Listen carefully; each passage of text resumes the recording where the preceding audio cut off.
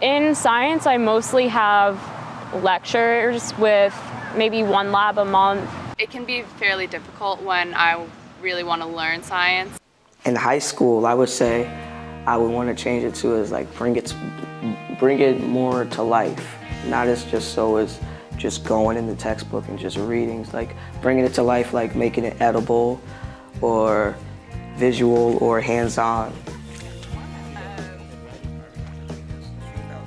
I like how you sort of get here and even if you like read on the manual or researched, you didn't know what you were getting into. It's really cool that we're learning about the environment, which you do in school, but here we're learning about the environment around us, and it's in Connecticut. A lot of us live kind of close to here. It was the second day when we first were starting to do activities. We were in the woods and it was just like, wow. Well, at NRCA, you're still working with professors, people who have studied this for their whole life. So they're bringing you out to the field and showing you, like, this is what we study and this is how we study it.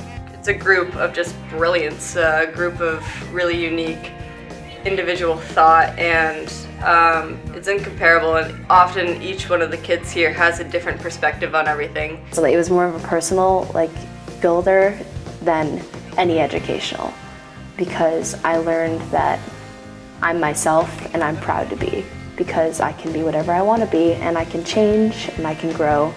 There's people here I wasn't expecting to make friends with, and then after a few days I definitely opened up my shell now, and that gave me actually confidence, because I knew I was going to come here and not open up. I knew that's what was going to happen, but actually I was wrong.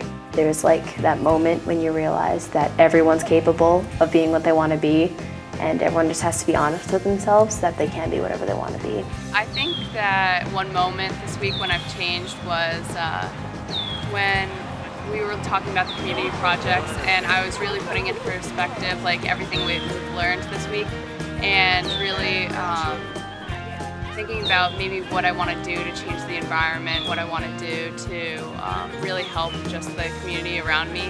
NRCA is learning, NRCA is bonding, NRCA is getting up and doing something you might not want to do, but find out that you can do it. NRCA is possibilities. Encourages personal excellence. NRCA is the limit that you're pushed to realize that you can be farther, you can go farther. NRCA is to find something in a science field, love it, and just keep doing it. NRCA is hands-on. NRCA is to just get involved and fix something. NRCA is memorable.